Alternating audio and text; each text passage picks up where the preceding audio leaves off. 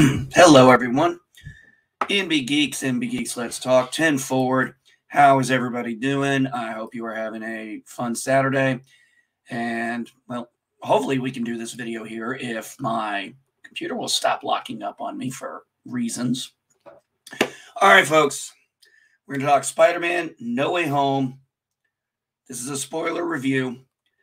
And, I mean, the biggest thing is, I'm sure most of you know, you probably found out if you didn't get to. Tobey Maguire and Andrew Garfield reprised their roles as Spider-Mans from their specific universes.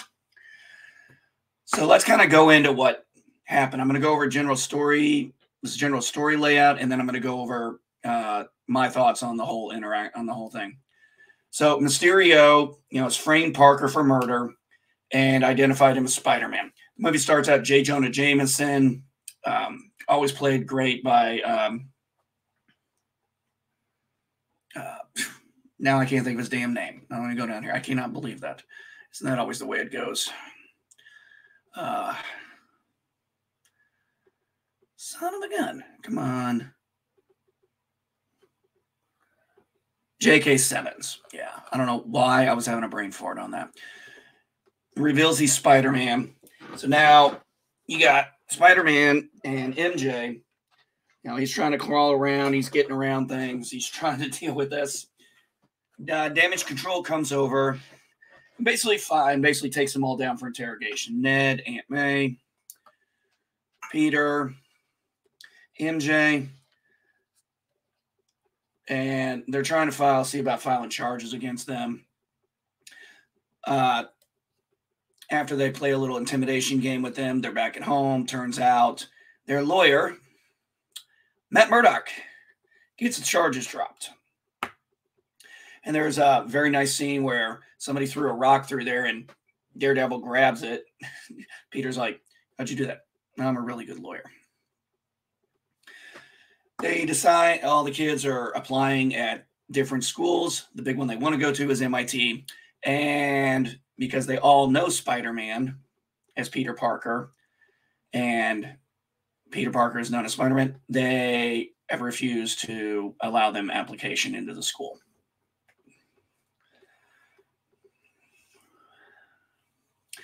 Peter decides to go talk to Doctor Strange, see about doing a forget spell. Wong's just like, leave me out of this one. So they go down to the area, Sanctum area, and while Doctor Strange is doing the spell, of course, Parker starts changing a few things in it, and this really becomes annoying to Doctor Strange. And then he has to collapse the spell in on himself and contain it, not knowing exactly what they did. He's very unhappy with Parker.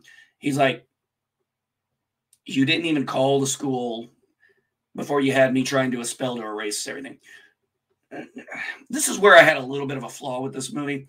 And like, okay, wouldn't it have made more sense for Doctor Strange to sit down with Parker and talk about what, how this spell would work? But seriously, this is Doctor Strange we're talking about. He is similar to Tony Stark, as in they're both narcissists. Also, you have this massive age difference between Doctor Strange and Parker. Parker's still a 17-year-old kid, and even Strange has to admit he doesn't know that. He sometimes forgets that. So Holland goes up to Tom Holland. Spider-Man goes onto the bridge in New York, finds the MIT person and wants to talk to her. And this is when everything starts going. This is when Dr. Octopus shows up. They have a fight. And actually, he holds his own. The funny thing is, Otto Octavia takes his nanotech and actually gets it plugged into his tentacles. And now Spider-Man has control. You get a scene with Norman Osborn where he basically is flying around on his little glider. They get back. Eventually end up back at Strange's place. Strange captures Octavia, places him in a holding cell, and turns out Dr. Connors, who's Lizard, is actually there too. Strange explains this pulled people from the multiverse, a thing they don't know much about. They start catching these people, bringing them back, putting them in basically these cells. So you get Mysterio. I keep saying Mysterio. Electro, Lizard, Sandman, Dr. Ock, and Norman, and Green Goblin. And they're all from different eras of the timeline, too. You can basically infringe. They're all from the year of the movie that when the one came out. Because Otto knows that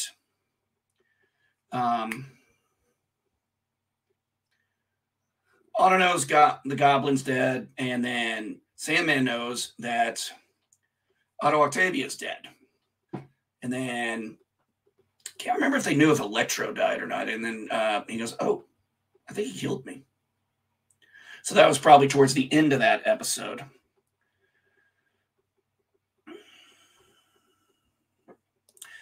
They run into an issue. Basically, Doctor Strange wants to use his device, this magician thing, send them all back to their places. And the whole thing is, though, most of their fates they're all going to die in their timelines. And Peter can't handle that. So he takes the MacGuffin, I'm going to call it that. And then goes out and they go through the mirror universe. Spidey wins out on this one. He actually takes care of Dr. Octavia's piece back there. And as they're trying to basically cure them, what they're doing is they're trying to cure the powers that they have or whatever issue they have. So when they go back to their own timelines, it won't necessarily mean their fates.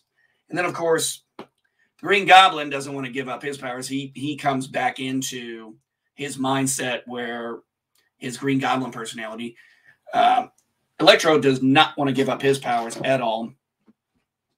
Sandman just wants to get back to his family. Lizard, he kind of doesn't really have much of a role in this. So it is what it is. So they're at Happy's place and things go bad. There's a whole big fight out with the villains and Spider-Man. Most of them all leave the area except for Green Goblin. Well, Green Goblin, pretty much they destroy the apartment and everything. And Aunt May gets impaled by the glider. And she gives him the great power comes great responsibility thing. We don't realize she's hurt until, she's dead in his arms. And that's really where the pain starts right there. He's angry. He's upset. Kind of that transition we saw with our other two Spider-Men. We had seen that kind of thing in them before, but this was when it hits, now this hits him.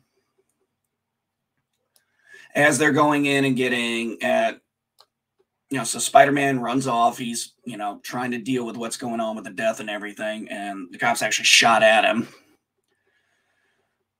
He goes under a rooftop. And what happens is Ned, who has actually got one of the sorcerer's things from Doctor Strange, is actually able to open portals. So he's going find Peter Parker. And then you find Spider-Man. And it's Andrew Garfield's Spider-Man. And there's this little banner that's like, prove you're Spider-Man. MJ throws bread and he stands up on top. He just kind of sits up here. And then the abuela's like, can you just go over there and get that cobweb? So that was fun. And then Ned does it again. And then Tobey Maguire comes out. And, he's kind of got that very nice older look, but he seems like he's the elder statesman of it, I think would be the right word. So they all meet up on the rooftop. They all kind of try to figure out where Peter would go. It turned out for Tobey, it was the Empire State Building. For Garfield, it was the Chrysler Building. So they figure out where he is. He sits there, and Ned and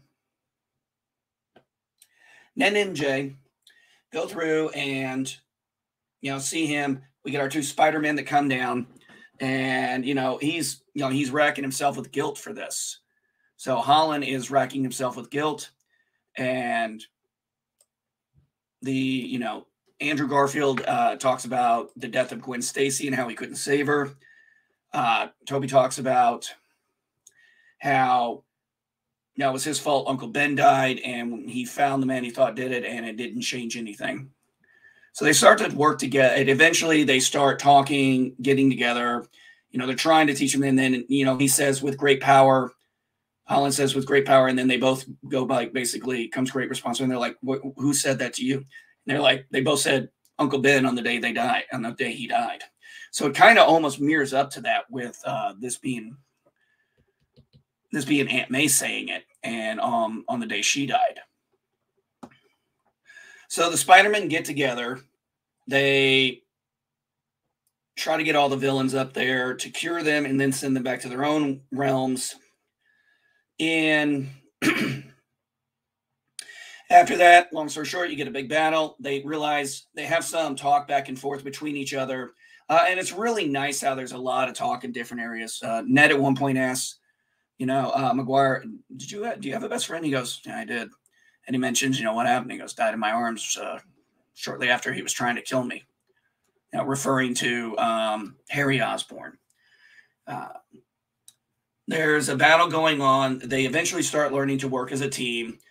And Holland's actually shocked they've never heard of the Avengers before.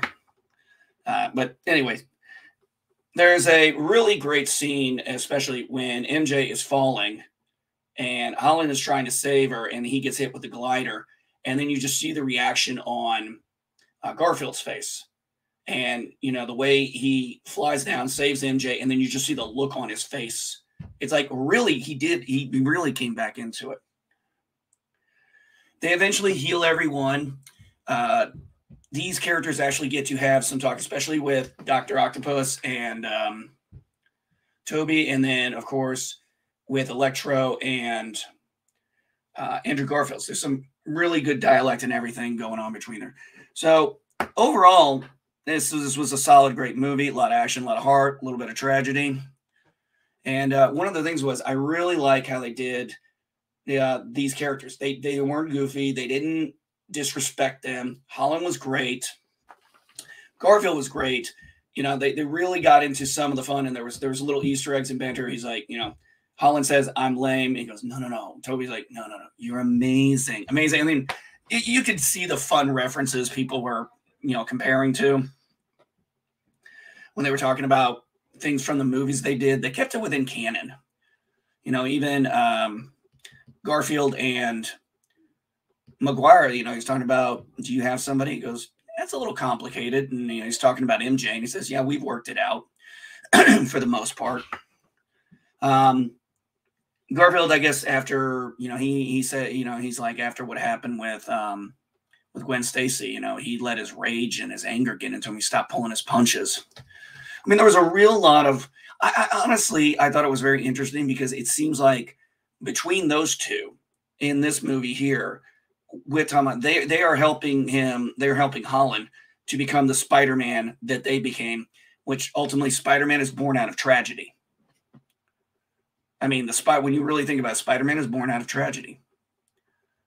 And they are there with him. Holland wants to kill the Goblin and almost does. And it's Tobey Maguire who stops him. They have a wonderful embrace afterwards. They talk. And for some reason, they decide to do the memory spell where everybody forgets who Peter is. I didn't quite understand that part. Why does everyone need to forget Peter Parker, period, and not forget just that he's Spider-Man? Because you see him have a GED equivalent test, so that means everything about him has been erased. That was really one of my key issues there, was I just don't know how that spell really worked that way, how all that's going to play out. We'll see in the future. You got to believe there's going to be more Spider-Man in some way, shape, or form. All right, folks. That was my spoiler review. I love the chemistry between the actors. I thought they all did an amazing job, pun intended. I think Andrew Garfield and Tobey Maguire's character got a completion arc. Even, I mean, all the way through, got a completion arc from their last movies.